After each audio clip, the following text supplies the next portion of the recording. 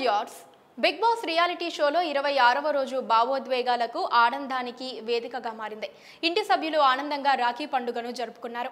ఈ సందర్భంగా కుటుంబ సభ్యులను గుర్తు చేసుకుని ఎమోషనల్ అయ్యారు. అలాగే క్విజ్ పోటీలో పాల్గొని తమ నాలెడ్జ్ ని ప్రేక్షకులతో షేర్ చేసుకున్నారు.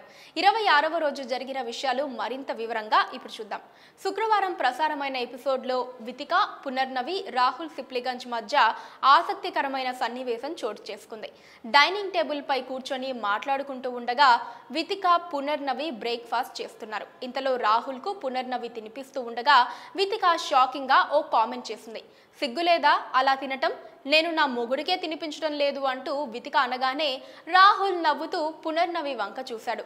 పునర్నవి తన ఇంటి నుంచి వచ్చిన రాఖీని కట్టే ముందు కొంత డ్రామా నెలకొంది. ఇంటి సభ్యులందరూ నాకు సోదరులేనని చెప్పింది. ఒక్క రాహుల్ను నేను సోదరుడిగా భావించడం లేదు అనగానే అందరూ నవ్వుకున్నారు. రాహుల్ కూడా ఆ మాటతో ఊపిరి పీల్చుకున్నాడు. ఇంట్లోకి వచ్చిన తర్వాత వరుణ్లో నా తమ్ముడిని చూసుకుంటున్నాను అని పునర్నవి చెప్పింది. ఈ విషయం గురించి వితికతో ముందుగా చెప్పానని పేర్కొంది.